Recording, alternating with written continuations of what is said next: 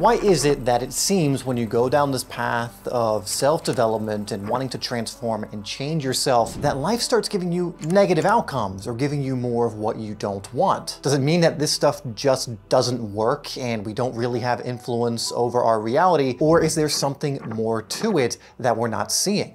Well, in this video, I'm going to be going over why life presents negative outcomes in your life in general, why it will do this even when you are seemingly doing the right things consistently, and most importantly, what you can do in the face of this to start creating reality in the ways that you want, and so you can receive more positive outcomes in your life. And this is an area that trips up many people because of a lack of understanding, not only in why this is happening, but what to do when it is occurring so that you can change the outcomes. So I highly recommend that you really pay attention here.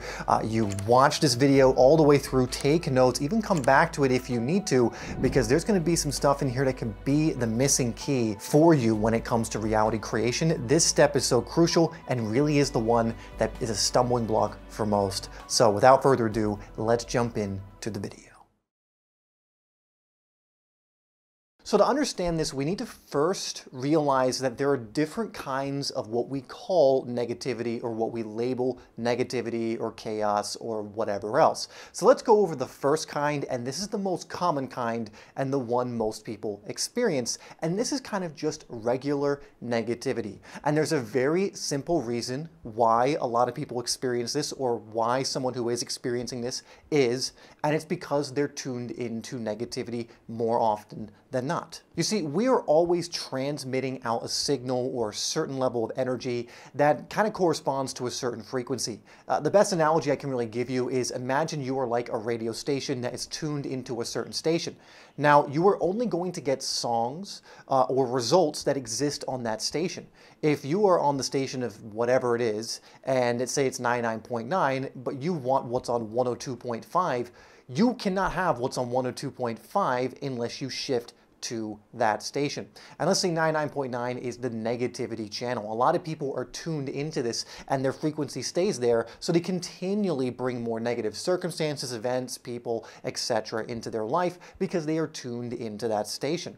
Then you can look at people who are tuned into a more positive station that receive more positive things in their life in general, because what you put out there is what you're going to attract in your life. Now, to expand this even more, imagine you have two balls of energy in your life. And this is actually, to a certain degree, very, very true. You have a negative ball of energy and a positive ball of energy. Most people's ball of energy in their life is primarily negative. And this ball of energy has a gravity to it. It attracts things to it. And so the bigger it is, the more it's going to attract what it is. And so most people are walking around with a massive ball of negative energy that they continue to feed with negativity, that they continue to feed with negative thoughts, negative things they say, negative actions, negative emotions that are lower on the consciousness scale, we could say, like fear and guilt and shame. And so this ball becomes bigger and bigger in their life. It gains more gravity, more pulling power, but can only pull things of a like kind, so pulls mainly negative things in. Now, on the opposite end of the spectrum, if you spent most of your time genuinely thinking positive thoughts, speaking from positivity, acting from that place of inspired action, and feeling higher levels of consciousness, you would have a massive positive energy ball in your life that would do the same thing, attracting more of that to you. Now, there's something really important to understand about negativity and positivity in your life, and that is it is simply feedback. The reason someone is experiencing negativity when they're being incredibly negative is it's feedback to really almost try and push them back in the direction of higher levels of consciousness, which is ultimately, again, this is beyond this video, what the universe, God, the all, where we came from, is aiming to have us do. And that's why when you spend a lot of time in lower levels of consciousness, the feedback gets louder and louder and louder. Maybe you've experienced something like that where you've continued to ignore the feedback life has given you, and then it just gets louder and louder and more intense until you make a change or until you address what is actually happening. And so that negativity is simply feedback that you need to shift, that you need to change. That is, if you want to start living the life you want to live, which deep down somewhere within most people, they do have that desire, but many give it up because they don't know how, or their experience has been different so far, but that's still deep within everyone. And so life is still trying to get you down that path. Now, on the opposite end of the spectrum, positive is still feedback in that, hey, you're actually heading down the right path or one that's more in alignment. When you're getting positive feedback, it is telling you you are in alignment, you're in that flow, you're in that place where you are tapping into these abilities, creating reality very effectively, etc., etc. Keep doing what you're doing, keep expanding on it, keep going in this way. They both serve as feedback mechanisms, just in different ways. And so general negativity, this is the purpose of it, and this is also why people experience it. You can't be tuned into the negativity station for so long and expect positive outcomes. You have to take the feedback of being on that station, realize I don't want to be on this station anymore, and start to make the shift. I just want to mention that people who experience kind of the first level of negativity I've been talking about mostly here, where it's because they're tuned into negativity all the time, are what's called a to-me level of consciousness. To-me level of consciousness is essentially victim mode. They see themselves as victimized by life. They see themselves as someone who's kind of being slapped around by life, and life is unfair and other people have it better, like I don't, and all this kind of stuff. And this is one of the most disempowering states to be in that keeps you cut off from what you truly are and your actual abilities of what you can do while you're here. You are never going to be able to create your reality when in this state, which is why a lot of people in this state think a lot of this stuff is nonsense, because they're not even close to being in a place yet where they can utilize this, right? You have to kind of tip the scale more on the other side before you can use this effectively. However, this can shift very quickly when you do particular things that I've gone over on this channel or will continue to mention in this video later on. But this is different than the next one we're going to talk about, but just when you think of like general negativity and people in this state, think to me, it is victimhood, it is victim mode, and it is if you want to create your reality and live the life you want to live, and we're going to go over this a little bit later, and how you can move past this, you can't be in this state. It is impossible to live the life you want or to change in the ways you want if you remain in the to-me level of living. So let's talk about this second kind of negativity, so to speak, and we'll just call it chaos because I think I like that term a little bit more. It's mislabeled as chaos, but I think chaos kind of represents it a little bit better. So let's go over to chaos that kind of happens, and the storm that kind of comes up when you're first going down this. And it's not just when you first go down it. This still happens to me and people who've been doing this for a while. The chaos starts to come up. The difference is we understand why it's there and what to do in the face of it so that it doesn't derail us. And you're going to be learning that today as well. But let's say the chaos comes up. You're applying the reality creation principles. You're changing many things in your life. You're tuning to a new station and you're able to stay there more often. Maybe you fall off, but you get right back on the horse and you're right back at it. And you're really diligently doing this work. Maybe you've even invested in a coach or program or something to keep you accountable and keep you in the room so that you're not going back and forth and wasting time and getting frustrated and getting fed up. Maybe you're even doing it at that level, and then this chaos inevitably comes up. Well, why is that? Well, there's actually a couple of things going on when you're experiencing this level of chaos. The first thing you may be experiencing is simply a clearing out process. The other thing you may be experiencing is what we call the law of continuity, and I'm going to explain both how they play out and how to recognize when this is happening. You see, if you're vibrating at a certain place in your life, you are drawing in certain opportunities and physical circumstances and so on that match whatever it is that you are vibrating out. So let's say now you have learned these principles, you have gained higher levels of awarenesses, you've had new experiences that kind of move you up the scale to a new frequency. Well, the things in your life are still attuned to that older level of frequency, even though you're now on a new level of frequency.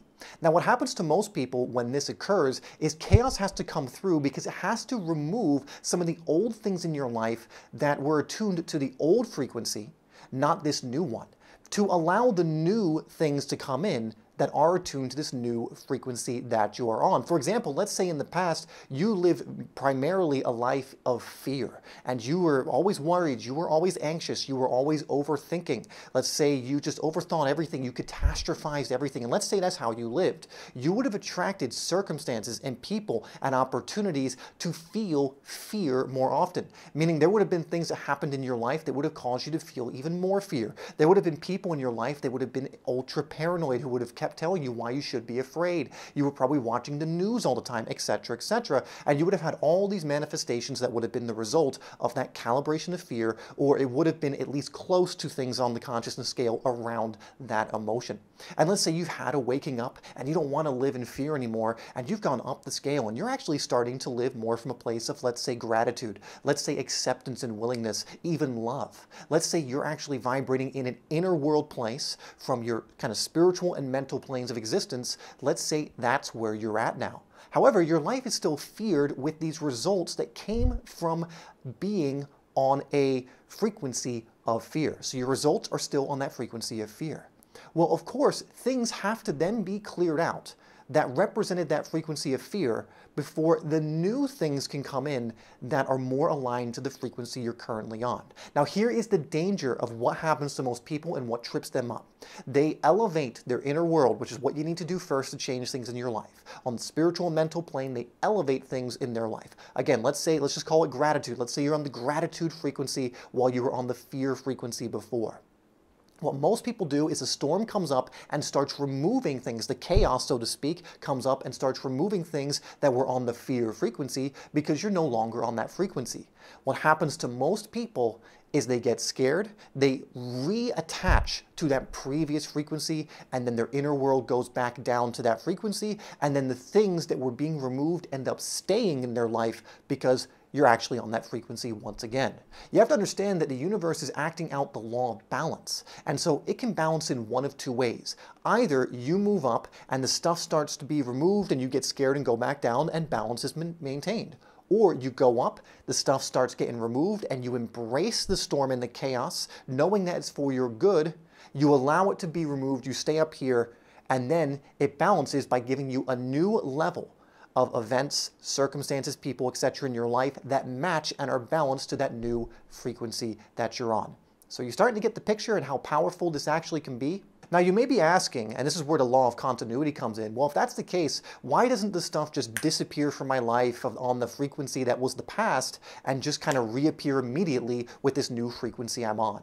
And this is where the law of continuity comes into effect. You see, there is a time delay between the spiritual, the mental, and the physical, and of course the delay is mainly from the physical because of the law of continuity. Imagine a movie where the character kind of just goes from one thing and it goes through the hero's journey in the next scene, right? And just instantaneously is this new person that has new things in their life and new experiences and etc., etc. Well, it would completely take you out of the illusion of the movie, and it's the same in life. You know, if we look at life as a game or as a movie and you're on kind of the movie set of your life, you can't just go from A to B within 2 seconds because it would break the flow and kind of the illusion of the whole reason we're even here. We're meant to experience things. We're meant to learn lessons and gain tools and be equipped for whatever the next phase of our life is. If we could just snap our fingers and boom, go from poor to rich, immediately it would break the game. If we could go from unhealthy to healthy within a day, it would break the game, etc., etc. So there is a time delay where you need to be in the inner world, in that place, in that frequency long enough for the physical to catch up. And there is even a time frame that is scientifically proven, and it's called the quantum to Newtonian transition point, that basically states that it takes about 6 to 8 weeks of consistent particle flow for dramatic changes in the physical to occur. And I mentioned dramatic changes. So if you're able to maintain your inner world at the frequency you want it to be in, if you're able to give more loyalty to the vision than the physical senses or the circumstances for 6 to 8 weeks, radical changes will start happening in your life. But the storm will be there, the chaos will be there, and it will be determined on whether you can embrace the storm or you're going to cower and go backwards and turn around because of the storm. So this so-called chaos is actually not bad at all. We just label it as chaos because when anything we deem as negative happens in the physical world, we think it's a bad thing. But what if life is simply taking something away from you that is no longer aligned so that an even greater thing can come in? What if that relationship that has actually been mediocre or has been breaking down this whole time is being finally taken away because the love of your life is right around the corner? Maybe it's that job that has just been randomly removed as you do this work, because your dream job or the path you need to go down that you're going to love is right there and you're so ready for it, but we got to get this mediocre job that's been holding you down, that's an energetic anchor in your life, out of the way, and we can't move on until we do. And I'm going to even give you an example of a powerful way in which this happened in my life, and it actually involves a job. It involves my vocation. I had another business, and I'll even flash it on screen. It's still up, but I don't actively do anything with it anymore, called Simply Soccer. And this is a business I absolutely loved. I created it from the ground up, built a channel around it, built a business, and I was very happy doing it. But over the years, as I started experiencing new things, and I started to really awaken in different ways, I fell out of interest with it and wanted to pursue more stuff like I'm doing now. Many times I went back and forth on letting it go. I would vibrate at a certain level where Simply Soccer just couldn't exist in my life anymore as something I was active with, but then I would get scared because maybe the finances would go down or something else would happen, and then this business I was trying to build would be slow, it would be stagnant, it wasn't growing. And I did this a few times before I finally said, I have to go all in on the thing I actually want to do. That's a 10 out of 10 for me, and I have to be okay with letting go of the thing that honestly is now like a 7 out of 10 in my life. And so I did that, and within a few months of actually doing that, this business started to explode. But it couldn't happen and wasn't happening all those times I kind of, put half my body in the water or dipped my toe in the water. It only happened when I put myself on that frequency, and I stayed there when the storm of the finances started happening, or the storm of things, the video's not growing, or whatever else it was, or the business not being there right away. I embraced that storm where before I ran away from it, when I ran away from it, nothing changed. When I embraced the storm, things changed radically, and it was for my greater good. But I had to let go of something that was actually pretty good and something I actually enjoyed, but it wasn't my highest thing to do at that moment. It was a 7 out of 10 or an 8 out of 10 on a good day that was getting in the way of a 10 out of 10.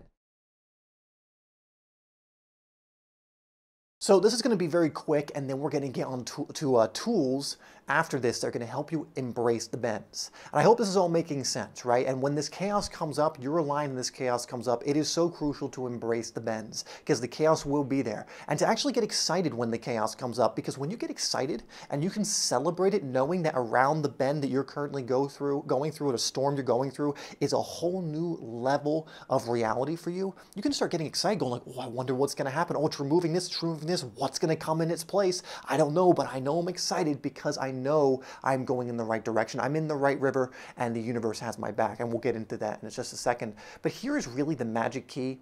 And I don't expect everyone watching this or you watching this to fully take this on board. So you can take it with a grain of salt, or take it on board as right now. You can take it with a grain of salt. You can completely throw it out. But for some of you, you might hear this and go, you know what? I get it. I'm going to run with it. And this is the master key to reality creation. This seriously removes so many blocks, will clear so many of your blockages and resistances, and allow you to create with your full abilities. And it is taking 100% responsibility for everything in your life. Even the things you once thought was someone else's fault, even the things that you're like, that surely can't be my responsibility. The moment you can take responsibility for everything in your life and admit that you created all of it, that you came in here wanting these experiences, some of them, right? Or that you created or co-created these experiences with whoever else is in your life, etc. The moment you can do that is the moment you can create reality at the highest level. Again, some people will get offended when I say that. Some people will be, even with me kind of prefacing this with, you don't have to take it on board, might put in the comments, how dare you? But if you really want to create reality at the highest level, this is what must be done, because this removes any shred of victimhood in you and fully allows you to be empowered, because again, victimhood disempowers you, which is why there are so many people who are part of the parasitic elite class that want to disempower you by making you a victim, or thinking you're a victim, or getting you to blame one group or another for your problems, or even blaming them. They don't care as long as you're in victimhood. And so it's just something I would invite you to think about and see if you can just continually take more and more responsibility for your reality, because the more you do, the more you empower yourself more and more and more to create in beautiful ways. Now, for those of you who are ready to let go of all victimhood, take full responsibility, and unlock your true potential as a reality creator, get amazing results, and so on, and you're really tired of waiting for results and want to get on the path of real, lasting change, you're fed up with trial and error and going forwards and backwards and not knowing how to embrace the storm and not having accountability, then I would check out our program EMF, where we have helped thousands of people to do this and help them get insane results. But don't take my word for it. Through the first link in the description, we will show you some of the results that people have gotten, and it's a ton of people in going through this program, teaching them how to take full responsibility, to tap into their reality creation powers fully and powerfully. In that video, I go over how this process works, how this program works, what it does, why it works, and so on. And if you think it's something that's really going to benefit you and you're just ready to transform now, again, without trial and error and going it alone and being in the dark about all this stuff, you can watch that video and then apply for the program to be considered for it. Hop on a call with me to see if it's right for you. So let's go over some tools that are going to be very helpful as you're going through this process. And this is one I've given before, but we call them amalgams. And essentially an amalgam is something you're going to say either inwardly or outwardly that's going to harshen the blow of the storm when you're in it. It's essentially something that's going to remind you of a truth or something you want to align to when the kind of your ship in the water during the storm is kind of rocking back and forth and the rain is very heavy and things are, from a circumstantial standpoint, not looking great. It is essentially a phrase you can say that's going to dispel negative energy so that you can understand that this storm is not here to beat you up or victimize you. This storm is actually doing a lot of good in your life. An example of this is, the universe always has my back, or things are unfolding for me and for my greater good. Another one can be, I don't know why this is good, but I know it's for my greater good. Ultimately, I know it's for my greater good. And I'll put a list up of certain amalgams you can use. I recommend finding 3, and you can make up your own too, 3 that resonate with you, memorizing them, and when you're starting to feel kind of a little bit victimized, to use them. And when you get really good at this, you'll realize how cool it is that you can dispel the negative feelings of victimization in the moment with these phrases. And so come up with 3 or choose 3 that I've given you. I always like to say it'll be this or something better or something positively amazing is unfolding for me right now.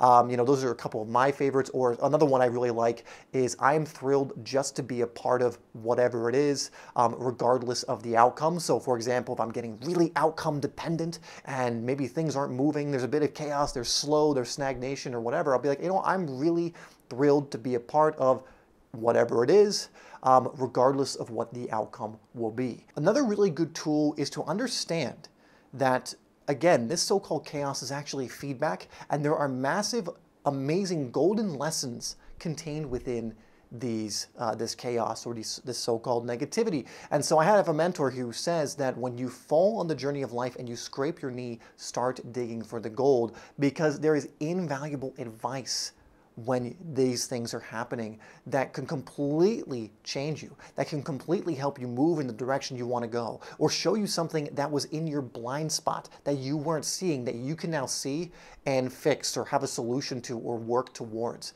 And so I'm not going to go too deep into this because I think this is pretty self-explanatory, but when you're on this journey and you scrape your knee, start digging for the gold. This next one I'm going to give you, and this is something we have our EMF clients do pretty early on, and I'm going to give it to you here. Now, obviously, as they're going through the program, usually they have more of these things come through, but I'm going to give you the ideas so that you can utilize it in your own life, and it's called the Journal of Positive Confirmations. You see, a lot of times we have trouble, especially from the mind part of ourselves, the ego part of ourselves, in believing a lot of this information, and if we don't believe in it, we're not going to act upon it, and it's the application of it that's actually going to bring about results. And so a Journal of Positive Confirmation is when you see something in your life happening that corresponds to what I'm saying here and these principles, you're going to connect the dots by writing it in a journal. You see, these things happen non-linearly, which is to say they happen in ways that we do not expect. Breakthroughs have to come out of left field or else it couldn't be a breakthrough. You can't force your way into a breakthrough or force your way into like a transformation, let's say. You can follow a system that facilitates that, but you can't force your way into it from your head or plan it out. It's something that when you're doing the right things kind of comes out of left field. And so a Journal of Positive Confirmation is you capturing these moments, which is going to help your mind to connect the dots and be like, hey, when we do this inner work, it seems that a lot of good things happen in our physical realm. Or hey, when we embrace the storm, it seems there's always these amazing life lessons and physical manifestations and things on the other side of it. Hey, when we left that thing that we knew that wasn't aligned and allowed the old to be cleared out, this new level in that area started coming in. These are the things you want to jot down on a small and a big scale. Nothing is too small here to jot down if you think it is relevant to jot down. And what you're going to start doing is having a collection of these instances that's going to start showing your brain, hey, wait a second, there's something to this. This is not just a coincidence. These things keep happening again and again. And it is providing that evidence that sometimes the rational mind needs so that it can get on board with this stuff and be in coherence with your heart, with your soul, with your gut, with your instincts, with your intuition. And so this is such a crucial practice because, again, so many of us have been taught to only think linearly, even though life is nonlinear. And so we have to train ourselves, especially our mind. Even though deep down we know and feel the truths of these things, we need to show our mind sometimes, hey, guess what? These things are real, they just happen in a way that we least expect, which means we can't think our way into them. Now, there is something I mentioned in this video that is so crucial to also understand called the law of balance, which is the predominant law of the universe. This is where embracing the chaos really comes into play, and understanding this will show you why when doing that, it actually changes your life radically. So I'm going to give you a video right here that explains the law of balance, how to apply it, gives you some more tools on how to apply it effectively, and understanding the law of balance and applying it is going to change everything in your life.